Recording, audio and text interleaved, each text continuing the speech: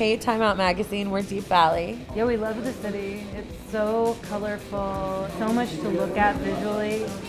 And then there's like a nice, healthy dose of decay, which I really like. It's kind of like a DIY aesthetic that I love. I just ate fried crickets for the first time. They were really good.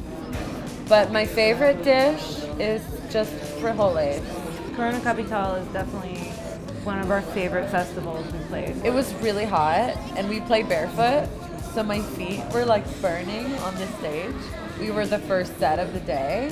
There was like thousands of people running to the stage as we were like going on. It was really crazy and surreal. It was our first time here, so it was like so incredible to be like welcomed with that response, you know? We both grew up in musical families, so we kind of come from similar backgrounds, yet very different at the same time. I used to own a knitting shop, and Lindsay wandered in one day to learn how to crochet.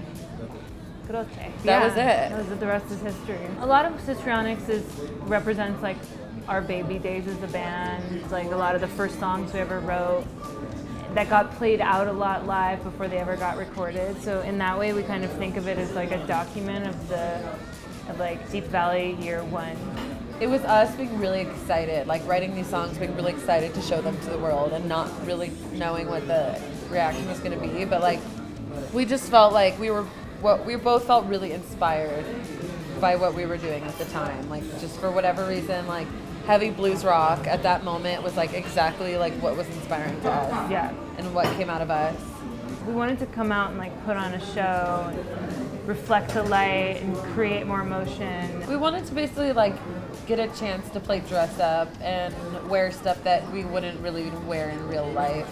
We have a couple of really talented friends who design all our stage clothing. Allison Maria Dutra and Michelle Rose.